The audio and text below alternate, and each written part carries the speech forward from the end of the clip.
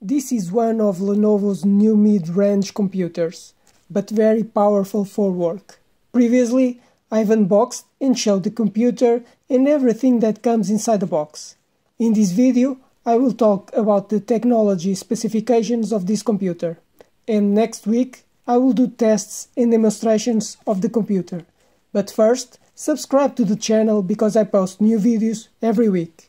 Let's see the specifications and features of this computer, but take note that this model is in the mid-range and has a price of $840. Let's start by talking about the technology. The processor is an Intel Core i5-1135G7. The CPU frequency speed is 2.4 GHz and a maximum of 4.2 GHz. The CPU has 4 processors and 8 threads. It has 8 GB of DDR4 memory at 3200 MHz. It has a 256 M.2 NVMe SSD with interface PCI Express 3. So we'll do speeds up to 3.5 GB per second. The GPU is integrated, is a Intel Iris Xe graphics. The screen has 15.6 inches. The resolution is 1920 by 1080 pixels. The keyboard is QWERTY and it has a numeric keyboard. It has a built-in webcam. It is a 720p with a privacy shutter.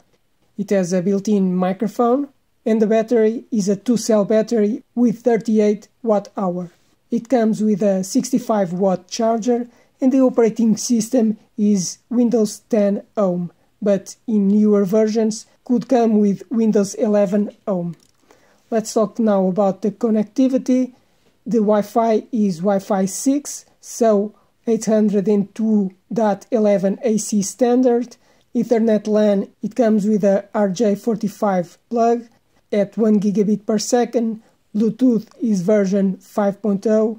It has 3 USB ports, a USB 2.0 Type A port, a USB 3.2 Gen 1 Type A port, and a USB 3.2 Gen 1 Type C port. It has one HDMI port version 1.4b and a headphone and microphone combo port. About the physical characteristics, it has an anti-glare screen. The diagonal screen size is 39.6 centimeters, so 15.6 inches. The length is 235.8 millimeters. The width 359.2 millimeters. The height is 19.9 millimeters and the weight is 1.7 kilograms. In the product body material are 2 types of plastic, ABS and PC. Now the features that do not have, which can be an important factor in choosing a computer, because some technologies are out of use and you might need certain connectivity that a new computer does not have.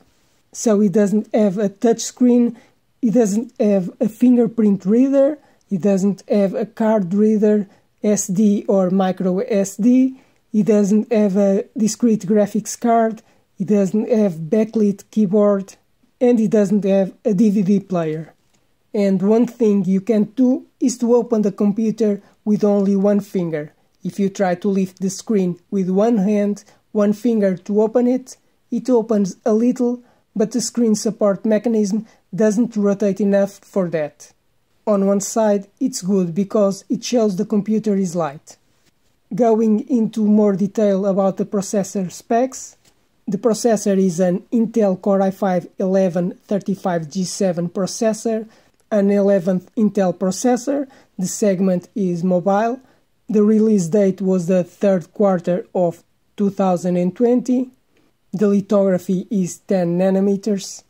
Number of cores 4, number of threads 8, so it has hyper-threading. The socket is a FCBGA 1449. The normal frequency speed is 2.4 GHz and the maximum turbo frequency is 4.2 GHz.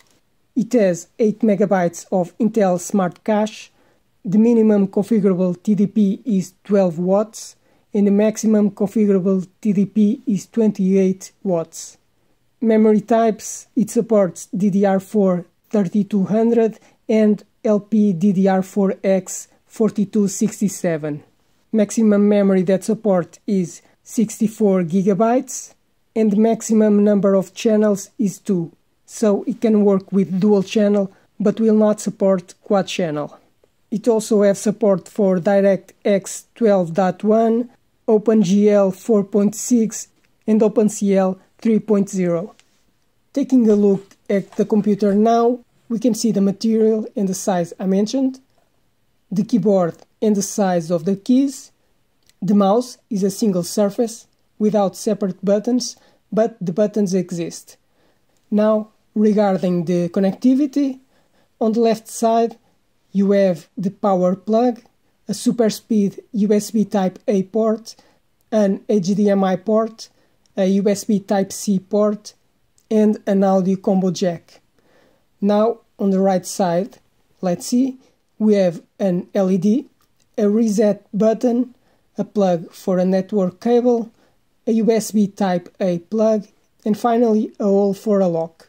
But I will go into detail about the ports and connectivity in another video. Above the screen you also can see that it has a webcam and a hole for the microphone. The webcam has a special mechanism that allows you to physically cover the lens of the camera to ensure the privacy. Now, if we turn the computer upside down, we can see that the sides are inclined and has grills that are for the speakers, so the audio can come out and be heard clearly. In the center of the base there are an extensive grill to ventilate the heat of the processor. Despite the grill being long, the fact that it is under the computer, when placed on the table, it's not the best way for ventilation, especially when a computer has very short rubber feet.